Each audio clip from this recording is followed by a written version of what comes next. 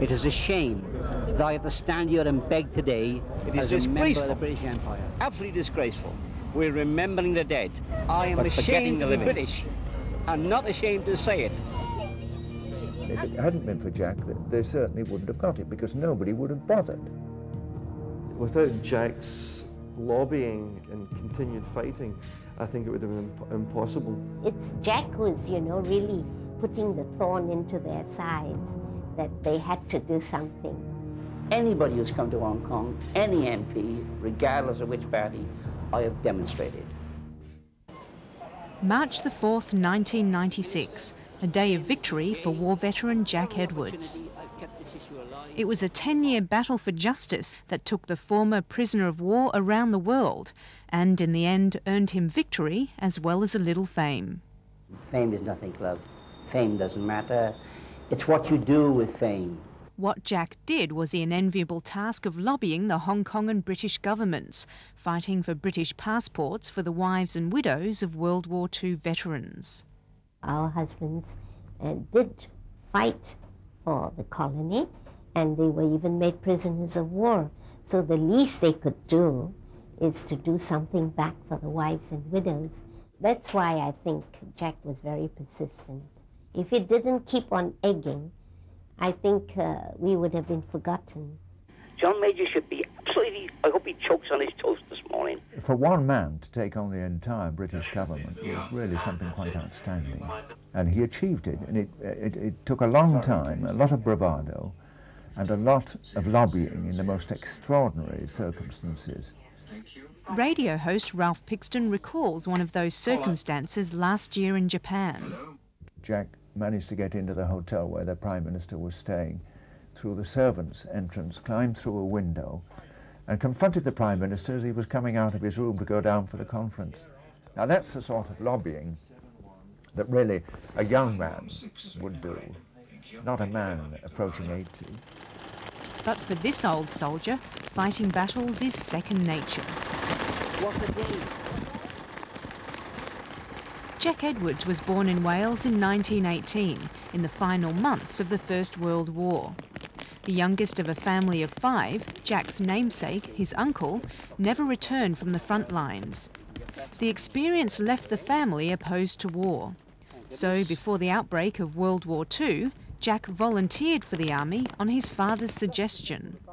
Because that way you can join a unit where you won't be put into the PBI. I said, what's the PBI? The poor bloody infantry. So I joined the signals, thinking I would be safe. Doesn't happen.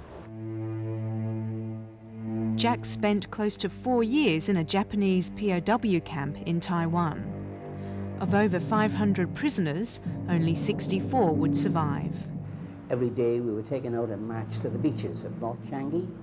Our job was to go into the water, to wade into the water, cut free from barbed wire, which was in the water, the hundreds of Chinese civilians the Japanese were mowing down with machine guns and dragging them up the beach and burying them. And that went on day after day. I can still smell it. I've been right at the bottom. When I was being roughly roughed up and tortured, really, I was dragged out because the Japanese were convinced I was a leader and whipped me over unmercifully until I was completely unconscious. I felt at that time I was dead.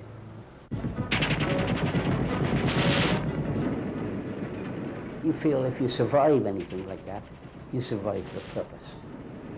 I didn't know what the purpose was then. When the atomic bomb dropped, World War II and Jack's imprisonment came to an end. He began the painful road to recovery. It took his return to Hong Kong in 1963 and a visit to the graves of his comrades that helped him get back on track. One of my own men, Jimmy Barber, God bless him. And I looked at the ages, 21, 22, 23. I thought, my God, what have you been knocking yourself about all these years? You're 46. They went west when they were 22, 23. You've had all those years. Make something of them. Make something of them. That's the feeling I got walking around. And that was really the start of me being determined I would make my time in Hong Kong count. The rest, as they say, is history. Since taking up the fight for veterans' rights, he's won them pensions, free medical treatment, British passports, and more recently, passports for the war wives and widows. It's also won him a reputation as a tenacious campaigner. Physically as well as mentally, it reminds me of a terrier, the little kind of dog that once it gets its teeth into something doesn't let go.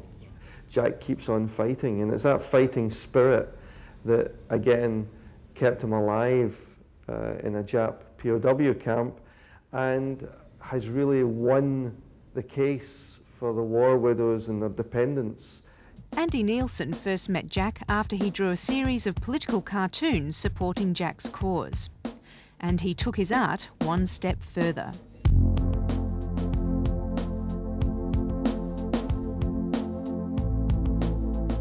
Jack is still an old soldier and very proud of it, and still fighting, in a way still fighting the war.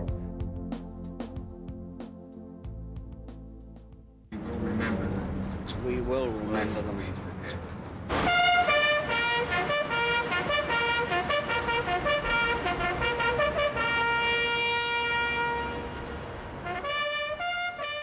I still have my dreams, my wife would tell you.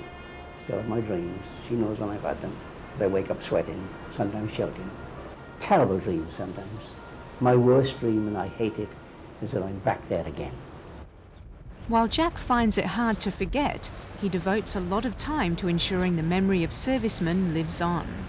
I deal with the legacy of war, the people who need assistance who are alive, but more important, I deal with those who've also died. Their relatives want to know how they died, where they're buried, etc.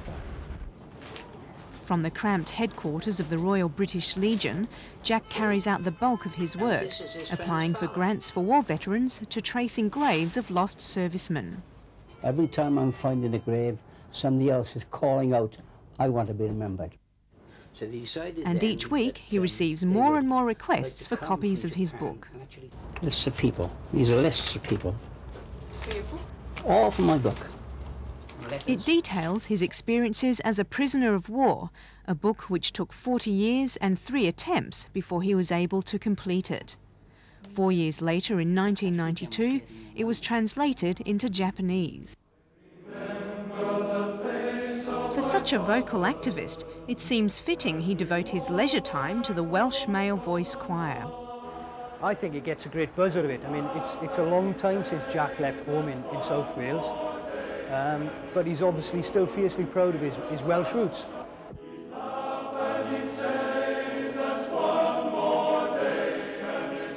That's one more day the bastards can't make us do. That's one more day we've survived. So whenever I sing that with the choir now, I think of those days. While he misses Wales, Hong Kong has been his home for over 3 decades, a home he shares with his wife Polly. But that's one aspect of his life he's not so vocal about. Not many people in the choir are probably aware that Jack is even married, let alone know her.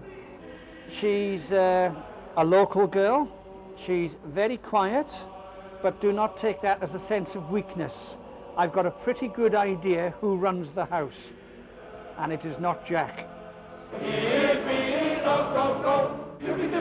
like to go to university. I'd love to have gone to, I'd love to have had a university degree. Well, I went to a university where we didn't have degrees. My university was my prison camp, but I learned how to live. I learned how to live.